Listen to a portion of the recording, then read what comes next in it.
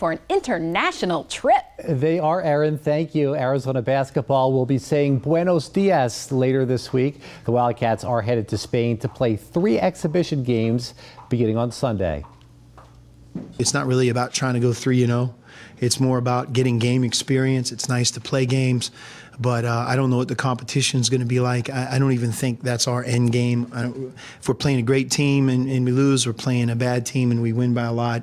That's not the purpose. The purpose is to get the camaraderie built. The trip to Spain is going to be a lot of fun, man. Get to know a lot of the new guys, get to build some camaraderie together, and just, anytime you can start playing basketball early, that's great for us. They're one of the best, basketball traditions in the world. So, I'm happy to be there, and I think it's going to be a great thing for the whole team to, have opportunity to play against some other teams from other countries.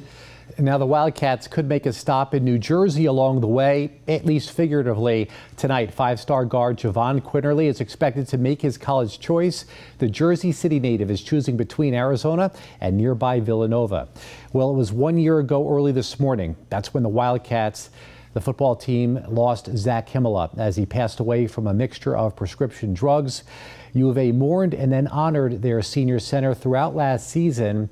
Himela was just 22 years old. He was from Chandler and had been with the program for 5 years.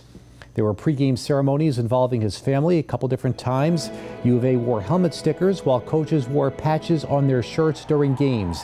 His death was ruled an accident. Last night I asked Rich Rodriguez how often he thinks of Himela. Just about every day. We have reminders. I have it in my office. Without question, it's the worst things ever happened to me in my coaching career, and it was hard on all of us. I was proud how our guys handled the adversity, but it was a tough moment, and his family will always be part of our family. How much do you miss him? A lot. I mean, it's one of your brothers, when somebody passes like that, it was so unexpected. Recent University of Arizona grad Sage Watson is competing in the hurdles, the World Championships in London. She is 3rd on the inside.